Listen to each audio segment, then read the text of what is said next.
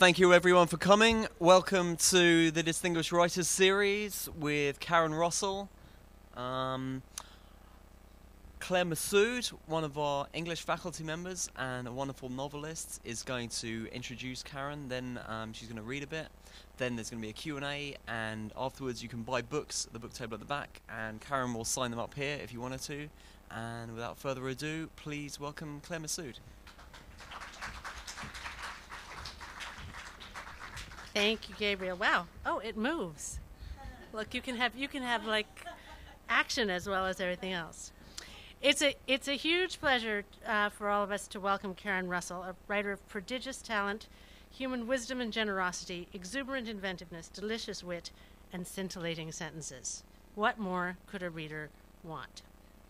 Although she's not yet 35, Karen is one of the most laureled writers around. Thank goodness the laurels aren't made of gems, or like the Queen of England in her crown, Karen couldn't possibly bear their weight. Originally from Florida, she graduated from the Columbia University MFA in 2006, but the blink of an eye ago. And her first acclaimed short story collection, St. Lucy's Home for Girls Raised by Wolves, was published in 2007. Her best-selling debut novel, Swamplandia, came out in 2011.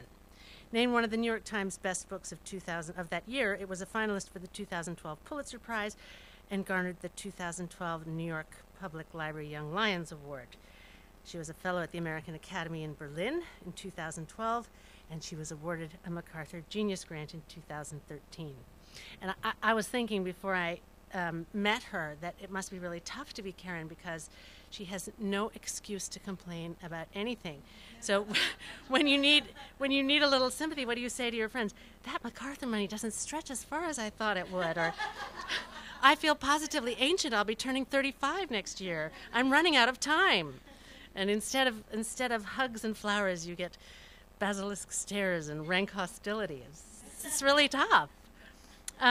Karen's most recent works are her 2013 short story collection, Vampires in the Lemon Grove, and her 2014 novella, Sleep Donation, which is published by our extended family member, Frances Cody, at Atavist. If you haven't yet had the joy of discovering Karen's work, and if Ava Bigtree, her siblings Aussie and Kiwi, and their crumbling alligator theme park in the Florida Everglades, Swamplandia, are not yet part of your internalized world, then I recommend you embark as soon as possible on that literary journey. But in the first instance, you can discover the spooky, unsettling, unforgettable worlds of her short stories. Part Poe, part Kafka, part Lewis Carroll, and entirely her own. Whether you're listening to the tale of Kitsune, the young Japanese woman in the 19th century who's turning into a silkworm in Reeling for the Empire, or to the plight of her rough contemporary Miles Zegner in Proving Up, the pioneer boy who must ride his horse to the nearest neighbors in order to take them the region's one shared glass window before the government inspector arrives and will encounter much more than he bargained for along the way. Or Beverly, the massage therapist, tending to a tattooed Iraq war veteran who comes to wonder whether memories can be altered by the touch of her hands. You have only to enter once into Karen Russell's imagination to realize that, like Doctor Who's TARDIS, it is infinitely more capacious and vivid than you could have thought possible. You will trust Karen Russell, indeed, to take you anywhere. So let's go. Thank you, Karen.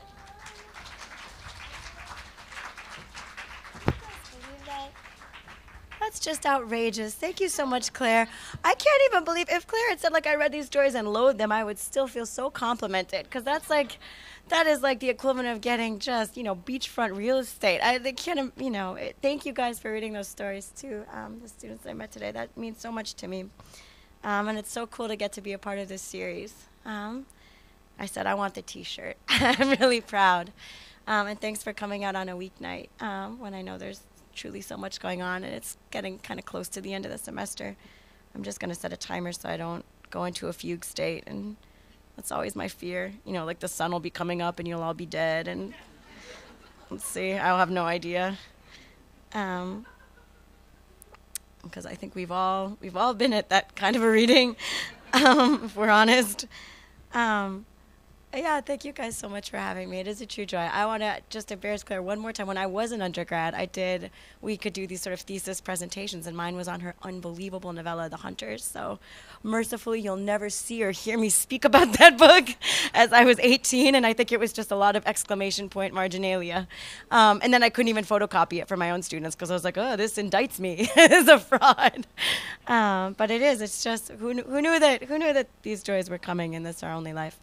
So I'm not sure where I'm going. I'll give your wedding toast someday. I don't know where that's going.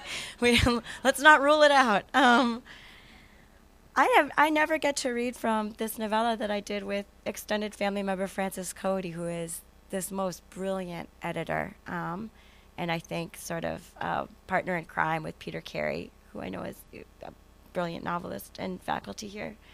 So I was having just a really hard time sleeping. It's the most boring origin story, and I think I just wanted baby sleep badly. I just wanted the sleep of infants for this period where I was kind of going on, just traveling a lot and sleeping in weird motels and completely incapable of, getting more than a couple cut-up hours.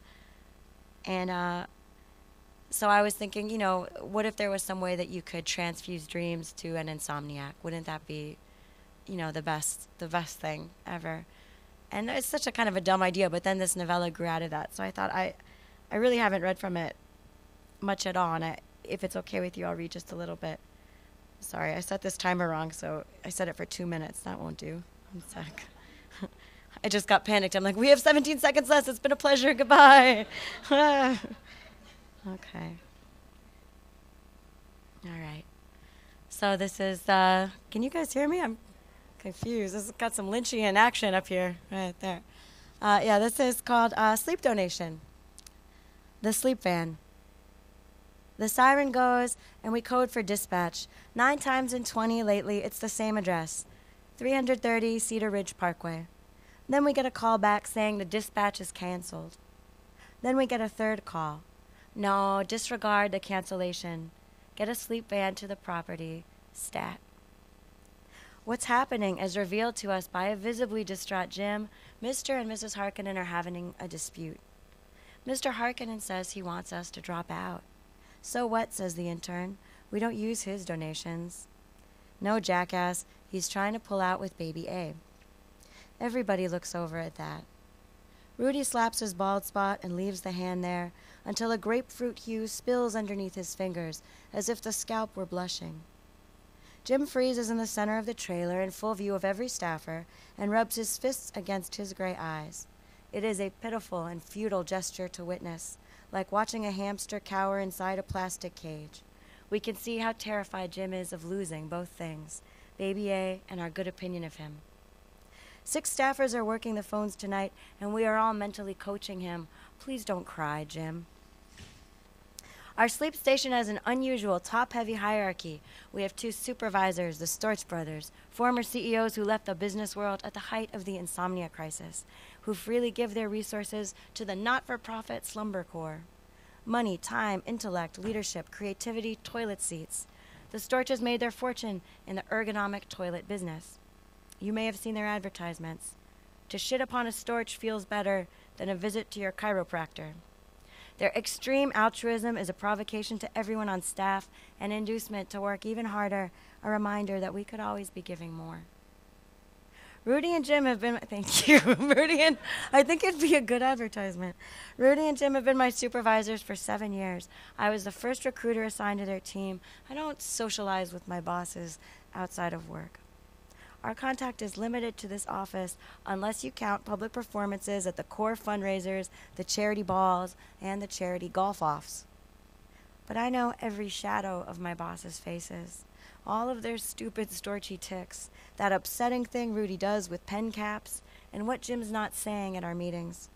These brothers are middle-aged Irish twins, clean-shaven and built like longshoremen. Externally, they have slate eyes and cranberry red hair, balding in identical horseshoes. Internally, each brother has his own uniquely fucked emotional metabolism. Rudy, for example, is currently managing his despair by bawling out the interns, sweat jewelling all along his dusky face like a July whiskey glass. The Storches are celebrities in the sleep crisis community, 8 years ago, the brothers served on the inaugural Slumber Corps Board of Directors at headquarters in Washington, D.C. Within months, the Corps had established outposts in every major city, pullulating, I think that's how you say that, green offshoots of the D.C. base. Soon, local branches began operating more or less independently, soliciting donations for money and sleep, whereupon the Storch Bros promptly requested a demotion to this low prestige placement in their home city, a solar zone assignment. We serve an urban core where the rate of insomnia is 22% higher than the national average. Our Pennsylvania city is one of the greatest REM deficits on the East Coast. Although we are certainly not the worst hit, Tampa, riddlingly, currently leads the nation in new cases of the insomnia. The governor's budget cuts in that sunshine state have meant that Floridian sleep scientists remain stalled at the dang/go figure stage of their research. Hundreds of our old neighbors, friends, coworkers, and teachers are new insomniacs. They file for dream bankruptcy, appeal for slumber core aid, wait to be approved for a sleep donor. It's a special kind of homelessness, says our mayor, to be evicted from your dreams. I believe our mayor is both genuinely concerned for his insomniac constituency and also pandering to a powerfully desperate new voting bloc. Currently, the NCEH is investigating possible environmental causes in our city, everything from the water table to disturbed eagles' nests, to the brilliance of the moon on grass, to the antique screams of the historic monorail. You know, I grew up here too. We operate out of a Moby office, 6 interlocking trailers dry docked on a vacant downtown lot which the Corps leases from the city. Rudy calls it the Redneck Labyrinth. I don't know how to say anything. Labyrinth. A former FEMA engineer designed it as a temporary accommodation, a base camp for local teams working at the frontiers of the crisis. We have been working out of our tin can for half a decade. Nobody suggests moving into a brick-and-mortar office. Nobody wants to peer through glass windows in a building with a foundation and admit that the insomnia emergency is now a permanent condition. You would think that it would be difficult to hide in a trailer. But I'm chameleon next to the phone wall near the black window. Some intern has made curtains for the trailer windows, snaggy lace, which look nothing like curtains, in fact, but rather vestments tiny and obscene, bridal veils for mice, chinchilla negligees. They flutter in the trailer's manic air conditioning. Outside, the moon is a colossus, and its radiance makes every white of human manufacture seem dingy and impure. I turn from the moon, remove the headset. I give myself one more blank moment. Where's Trish? Get Trish. I'm over here, I say. Edgewater, screams Rudy. There you are. We have a major goddamn problem. It's a hitch, soothes Jim. The mother is solid. She's 100%. And the father is afflicted with doubts. The father is a selfish prick. Trish, honey, that bastard hung up on me twice. Whose signature is on the consent? Who we got? Now everyone is staring at me. We have both, I say. I have the file here. Edgewater will handle this, Rudy prophesies, staring right at me. Mr. Harkonnen needs to be reminded of why this is important. Life or death. I think he knows, Jim. I pitched him too. Oh, yikes. And I'm sure I told him about Dory. We'll tell him again, Edgewater. Rudy beams at me. Rudy's the kind of boss who goes from screaming to beaming in seconds flat at a psychopathic velocity. He's got to hear it from you, face to face. Only a stone would refuse to donate after your pitch. Trish, baby, Edgewater. Pride heats my eyes. It's reprehensible, but that's what happens. I tell them that it might not work if he's that dead set against it. And Jim and Rudy pour it on even thicker, emphasizing that I am indispensable to the organizations, that the Corps would be lost without me, blah, blah, blah. Look at you, Rudy grins. Look at those hands, says Jim approvingly. So we look at my hands, which are shaking. And I feel proud again, which has got to be the wrong response to a set of involuntary tremors. My body knows what I'm about to do, and it's balking, just like Mr. Harkonnen. All right, I tell them. You are the genuine article, Trish. You're simply... I said I'll go, Rudy. Rudy is a bad recruiter. I've seen him in action. Potential donors sway on the brink of a yes, prepared to surrender to the gravity of the appeal, and Rudy gets overzealous. Rudy turns the solicitation into a game of coercion, and at last his lip-smacking anticipation of their gift makes people wary again, and they stiffen up into a no. That's how we got Baby A, you know, Jim loud whispers to the intern, Sam Yoon, a college junior in a mint green dress shirt, who is earnestly frowning as I exit the trailer. It's a whisper that I know I'm meant to hear.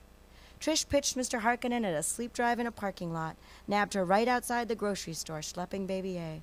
Watch her pitch sometime, shadow her at a drive. She's pure appeal, pure passion for the cause. Her sister was Dory Edgewater. Oh my, says the intern, exactly matching Rudy's tone. What distinguishes me as a recruiter, I'm told by Rudy and Jim, is that my sister's death is evergreen for me, a pure shock, the freshest outrage, and I don't have to dig around with the needle. That vein is open on the surface. Trish can't fake it. She cries every time. She quakes like. She gets emotional and the people respond.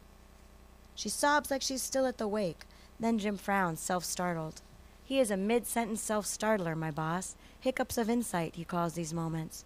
Whenever he is struck dumb by his own epiphanic inner light, I picture a tiny deer jolted out of its grazing with grass in its mouth, paralyzed by the brilliant approach of a Mack truck.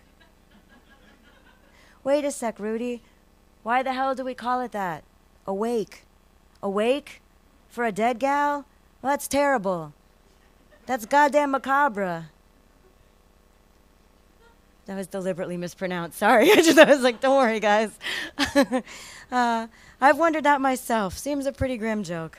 Oh, there's definitely a reason, says the brown-nosing intern. It's some Catholic logic. Or perhaps it's a Jews thing. People respond, bellows Rudy. Edgewater, she's a little engine. Even our most resistant demographics give to her. Males, retirees, Greenwich bankers, West Texas construction workers. Of course, the intern nods. They have no immunity to Edgewater's story. I'm hovering near the trailer door, holding my breath. They keep talking and I listen. I desperately need what they're offering, a faith transfusion, the why and the how of our organization, our work and its value. In high school, the Red Cross blood truck would pull up behind the trailers to collect donations from young Hale students who got to skip homeroom and eat a raisin cookie, and then relinquish pints of Type O.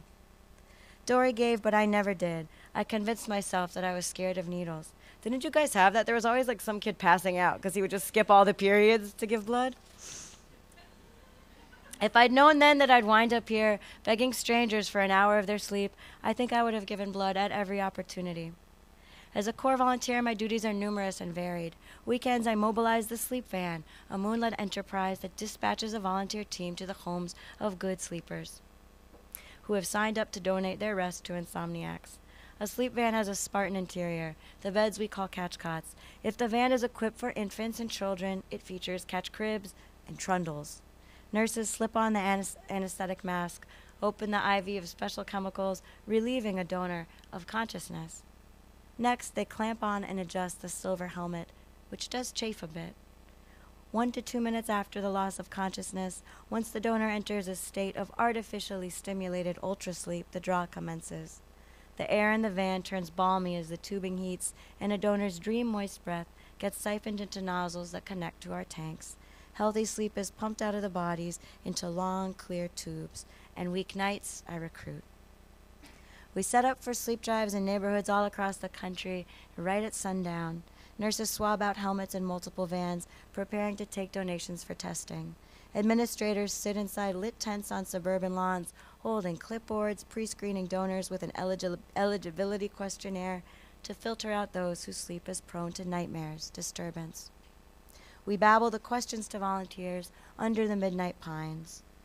When was your last night of deep, unbroken sleep, ma'am? When did you last dream about barking dogs, outer space, red grass, an ex-wife? Now please be honest, sir. If your sleep was disturbed by her face, check the box. For most of the 21st century, insomnia was treated by prescription medicines, and I can still remember going with my father to pick up my sister's sleeping tablets from the owl-faced pharmacist. Capsules of Silenor, half white and half carnation pink. Dory's sleep trouble began early at age 11. Back then, before the disease progressed, Medications reliably put her under. Uh-oh, guys, this has like never happened before. I think I have to take a sip of water. I'm sorry. I see people do this for effect, but this is not that. Dory's sleep trouble began early at age 11. I used to study my sister's face on the pillow, trying to catch the moment when the drugs rolled her under. Once her adolescent insomnia ratcheted up, for unknown reasons, into the full-blown illness, Dory slept about 4 hours a night. And for years, this was enough. The body can be a marvel of resiliency, a cactus when it comes to sleep, capable of surviving on mere drops. By 20, however, Dory had developed a resistance to all sleep aids, and she also began, quite suddenly, impossible to anesthetize. We learned this when she broke her leg in college, and surgeons were forced to operate on a fully conscious Dory. That anesthesiologist is still writing papers about her. Her leg healed, but soon Dory lost the ability to sleep, even 3 hours a night. She could not stay down long enough to cycle into REM. She had to drop out of college and move into a hospital room. What didn't they try on her? Dexmedephine, propofol, sevoflurane, and xenon. The tranq gun used to bring down zoo elephants would have stopped her heart, or I'm certain the doctors would have given that a go. Nobody could shade or muzzle her mind. For the next year, Dory barely slept, and then the loss became total.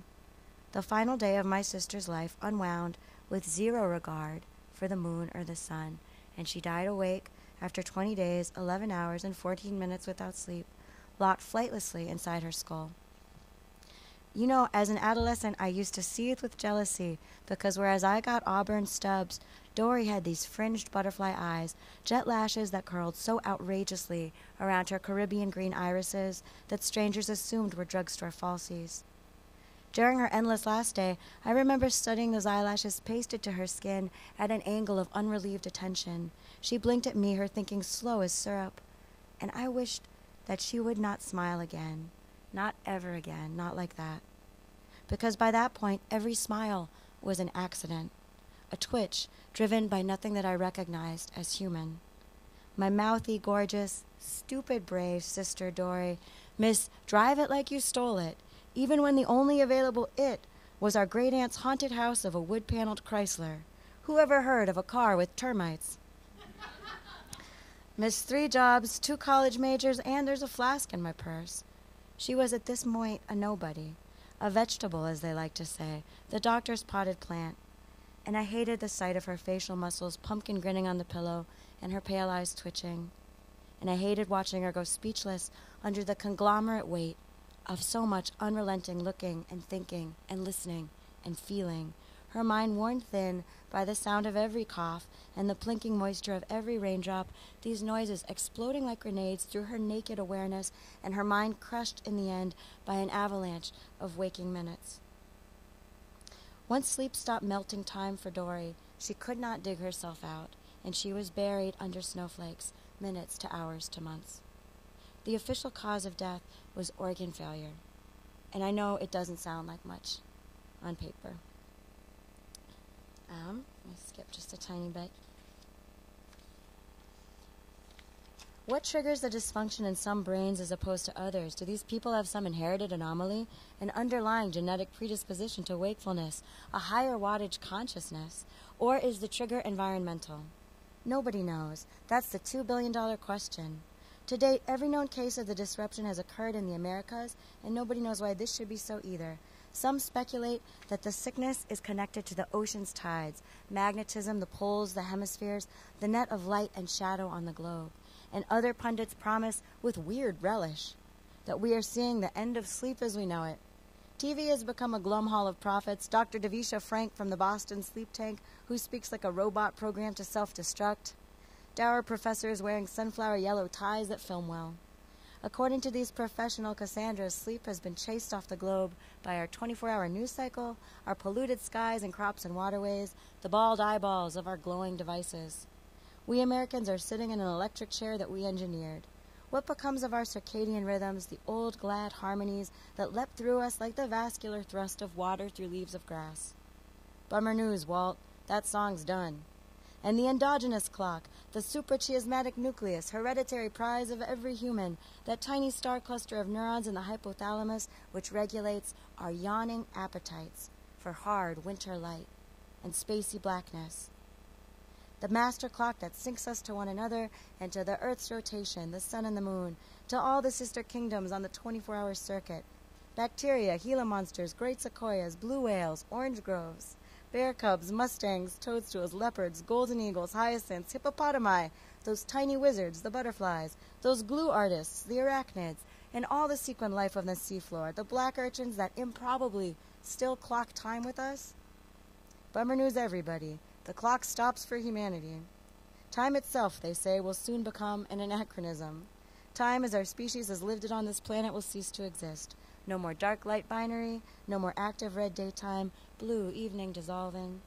No longer is sunshine the coagulant of consciousness, causing us to clot into personalities and cohere once more on our pillows each morning. Nope, these TV scientists predict a global desertification of dreams. Soon, they promise, the disruption will afflict all of us, sleep will go extinct, and eventually, unless we can find some way to synthesize it, so will we. Now look, generally I'm mistrustful of these warblers who do the dread crescendo. But I'm embarrassed to report that the Slumber Corps has borrowed a page from their playbook, eschatological manipulation.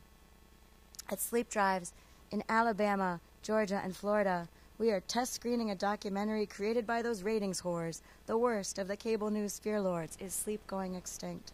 And I'm afraid to say it has been very effective. We show it at night like a popcorn horror flick. Terror, we've discovered, is a powerful donation stimulant. I'm just going to skip to the pretty grim stuff. Okay, so 4 months ago, I pitched Mrs. Harkonnen at a drive outside the Piggly Wiggly grocery. I spotted a baby's face pinking out of her pretty woven papoose, and I introduced myself. Mrs. Harkonnen was an easy convert to the Slumber Corps, crying freely at my sister's death story. The baby witnessed our exchange with that eerie calm that babies have, dry-eyed and blank. Was her husband with her? No. Could I arrange to get his signature? To dispatch a sleep van, we'd need both parents' consent. 1 week later, I paid a visit to 330 Cedar Ridge Parkway to collect the consents. Mrs. Harkonnen greeted me on the porch with a shy smile. Her hands starfished out in front of her. The nail polish was wet. She'd remembered my name. Trish, come on in. She'd put on red lipstick and was ready with a pot of decaf. Upstairs, the baby was crying, and we'd both smiled automatically at the sound. My husband's with her. He signed your papers. She pushed over the consent, and I saw that Felix Harkonnen's autograph was freshly inked. He's a little worried about the procedure. She's our first, you know, and he's a very protective father. The note of apology in her voice unnerved me a little. This was perhaps my first intimation that Mrs. Harkonnen was a very special sort of donor. I'd never met a mother like this, for whom the gift of a daughter's sleep seemed so matter-of-fact. Why did she assume, I wondered, that her husband's reluctance needed explanation? But I told Felix about all those poor people on the list, why this donation is so important to them, a life serum. Then she'd paused and stared intently at me, and I saw that I'd been wrong to think this woman was in any way naive. There was some shrewdness alive inside her kindness, a perspicacity that thrilled and frightened me that I did not understand. This quality of Mrs. Harkonnen's attentiveness caused my whole body to prickle, as if invisible quills were lifting under my skin. This was a surprise. For the past 8 months, I'd felt brain dead and nerve dead when I was not recruiting. I'd stumbled around in a daze during the periods between our sleep drives, those jagged white intervals of time which I had formerly experienced as a unity, a day. Your sister, I can't stop thinking about her. Oh? So I'd stared up at the unshaded bulb above the Harkonnen kitchen table. Gravity, I've found, can be exploited in these situations. Moisture slid back into my pupils. A swimmy seepage of green light contracted back inside the bulb, and I did not cry. Once the kitchen went mad again, I was able to meet her eyes. Well, thank you very much for keeping her in mind. My sister would be here today if we'd had Gould's technology.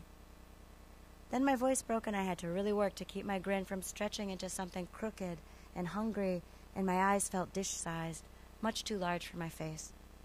Ordinarily, I only resurrect my sister during a pitch. That's where I feel her. But that night I was certain that I sensed my sister's presence in the stranger's kitchen, or almost certain. I badly wanted to see you, Dory, as you existed for Mrs. Harkonnen. Typically, my recruits receive the story of my sister's death day with a mixture of sympathy and horror, and many people give sleep as a kind of frightened oblation, a way to sandbag their healthy lives from my sister's fate. If she works on them, they respond with a donation. But all most people ever really know about my sister is how she died. My smile became natural in response to Mrs. Harkonnen's smile, and she offered me a reheat on the black coffee, cream and sugar. Mrs. Harkonnen was the kindest and gentlest inquisitor I had ever met. Somehow, she intuited everything I could not say about Dory, and she asked me only questions to which I possessed factual answers. And I heard myself telling stories from our Pennsylvania childhood, these shadowy green memories of Dory that I'd never shared with anyone. All this time, the baby had been wailing. At first, I'd been astonished by her volume. Once Mrs. Harkonnen got me talking about Dory, however, I'd stopped noticing. Then that pour of solar sound cut out. The infant's silence was louder than her screams had been. We turned from the forms together, and there was the father, Mr. Harkonnen. He was standing at the top of the stairwell, holding the baby. "I've changed my mind," he said. I stood, and so did Mrs. Harkonnen. "Sit down," Mrs. Harkonnen commanded me, suddenly steely. "Felix, we've made a promise to these people." Then I went perfectly still in their kitchen, holding chilly coffee, forgotten completely. Recruiting people to a cause, I found, often isolates you in strange spandrels, caught between a stranger's intersecting planes of aversion and desire. In the case of the Harkonnens, I was a literal trespasser. "Wait here," said the red-eyed Mrs. Harkonnen, smiling sheepishly at me, as if she needed only check on... Oh, no. Something burning. Something burning in the oven. Oh, man, guys, it's like the last paragraph. My phone's ringing. This is a disaster. Hold on 1 second. It's because the timer's done. That's why that's happening. All right. People... the winds of time are trying to get in. Insomnia itself wants to make a... "All right, wait here," said the red-eyed Mrs. Harkonnen, smiling sheepishly at me, as if she need only check on something burning in the oven. I eavesdropped on Mrs. Harkonnen woodpecker drilling into the stout oak of her husband. "We're doing this, Felix. We have no choice. I won't be able to live with myself otherwise." And as they argued on the stairwell, I closed my eyes, and I folded my hands on their table. And what I pictured was a great fire, fanning out through the house and consuming every obstacle. It was more a wish than a picture, if we're honest. I willed the fire to eat a pathway to a yes. That night, I left 330 Cedar Parkway with 2 signatures. 4 nights later, I dispatched a sleep van to take the dreams from their daughter. Thank you.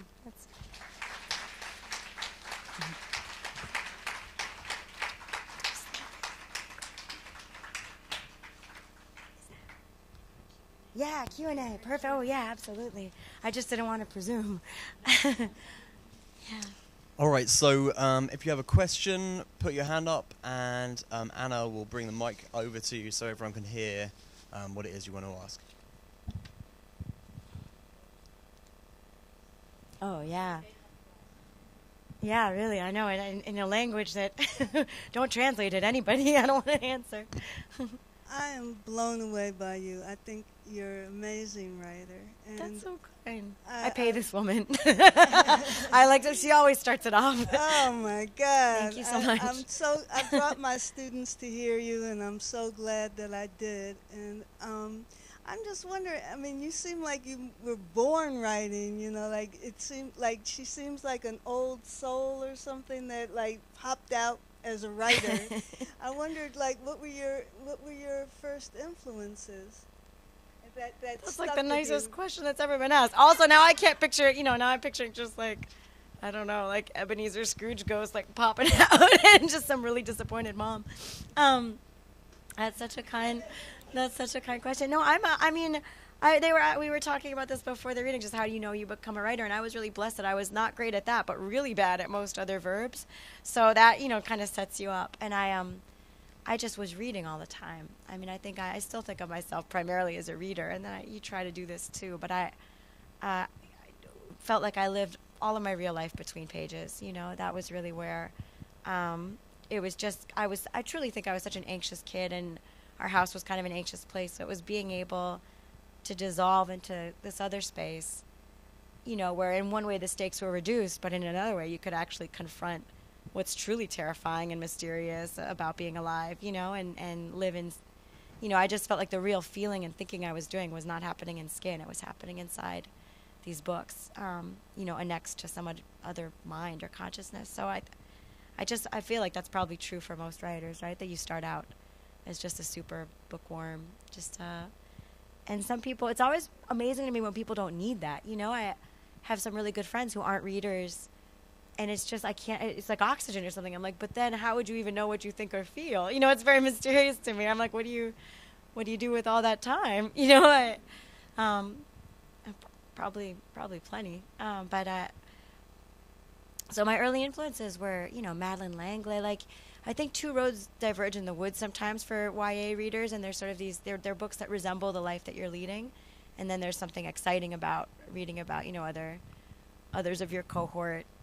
Nancy Drew, right? Solving mysteries or, discovering that kind of power. And then there's I was always sort of Ray Bradbury, let's put our elf ears on and go down into the mines. Let's go to the planet Dune. I mean, I think I was like, how far? Let's set the GPS to far from here. And elsewhere. So those were really, Claire and I, it turns out, have a book in common, The Day of the Triffids, which is the most amazing sci-fi book where there's a comet, turns the whole world blind except for, some slender percentage of people who are very popular in the New World. And also plants, these plants, sort of opportunistic plants, choose that moment to reveal that there are slave overlords, So So I have to say, too, so it's just kind of a backwards education, too, right? Because I remember finally getting to high school and learning about World War II, having done all of Tolkien, and you sort of have some dim awareness. I'm like, this all sounds familiar. So just sort of backwards references. And Florida. I just think the geography of Florida. I just feel like, come on. Yeah, I always feel like the literary influences came later because you're looking for a way to understand Miami, or Florida, which is where I grew up. So, thank you. No, thank you for coming.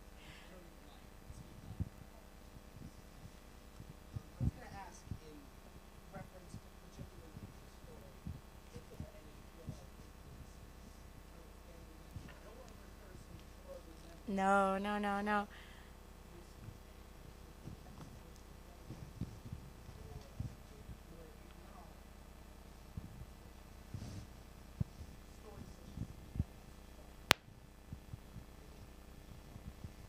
Oh, sure. And you don't have to look far, right? I think this was an interesting one, this novella for me, because it really was fed by a lot of, I have a real interest in this vertiginous way that we're living right now, where sort of our rhythms are being altered and everyone is implicated in everyone's life online.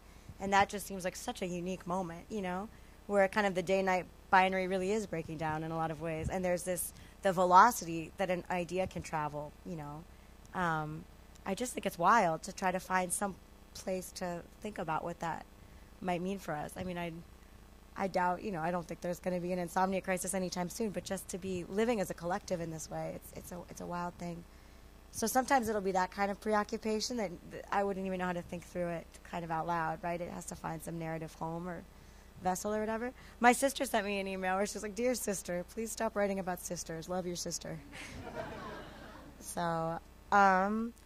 So it's true. Like they're always my siblings. I have two amazing siblings, and they're always keen for me to say that none of this is autobiographical. And I'm sure that it's not on the literal level, or on the plot level, but just you're always extrapolating from what you know, right? So I think that kind of how love makes you vulnerable, and what law, all that stuff. But I was saying earlier, I always start off thinking I'm going to write this like hilarious, just like a like a Will Ferrell sketch or something. So I wrote this story about these girls raised by wolves, and I was like, haha, I'm going to be laughing laughing all the way to the bank. And then it just became very, hopefully, if it works out well, then it's a way to think about. For me, this is, a different question.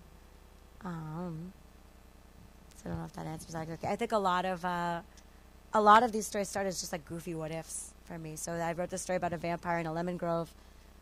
We happened to be in a lemon grove, and there was this very tan man who had jammed a lemon in his mouth, and he looked like a tan vampire to me. I was with these siblings I just mentioned. I was like, look, that must be like vampire methadone. That's how he's outside. And they're like, you are dumb. Let's go back to, where's the bar? So they have pretty humble origins.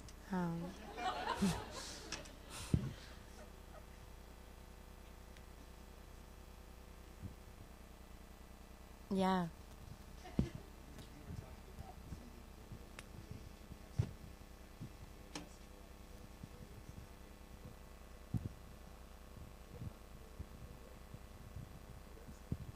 Oh, yeah.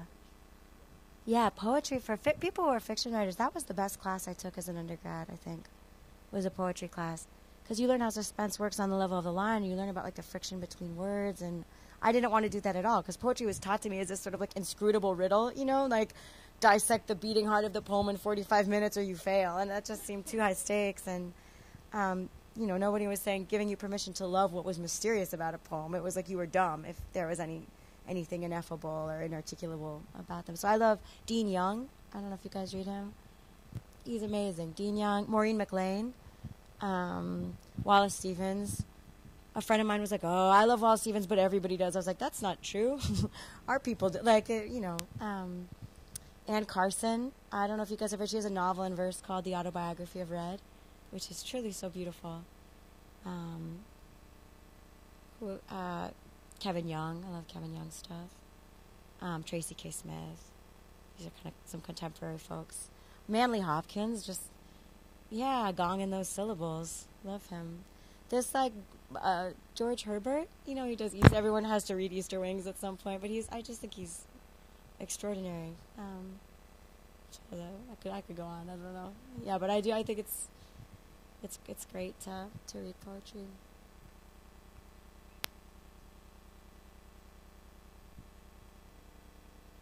Yeah.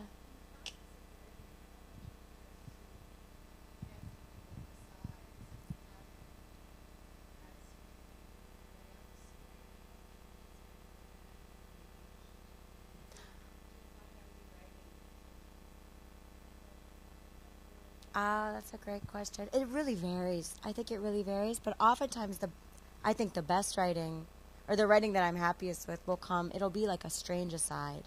So the worst writing I do is when I will sort of develop a theory about the story I'm writing early on, and then move in a sort of lockstep, like a lockstep allegory, like some kind of tidy 1-to-1, and then it's often a disaster. It's just there's nothing mysterious about it to me. So why would I expect a reader would be surprised? So sometimes it is sort of like a woolly digression that'll reveal what the actual interesting question is, the open question. Sometimes a woolly digression is 50 pages with a drunk grandpa that needs to be cut. So it really, not to advocate for total screed or anything. And I love even late into revision, right? You can still sort of, I think at a certain point Francis Cody was like, no more bubbling. We've got to, get this moving. But I do think there's never a stage of writing where there might not still be something kind of, some tectonics that want to push up, a new scene or a new better metaphoric capture or something. All right, well, those are all the questions we had time for. Okay. Please join me in thanking Thank you Karen so much Russell for for coming, such a guys. wonderful That was really reading. fun. Real books on sale at the That's a back. great question. And thank you.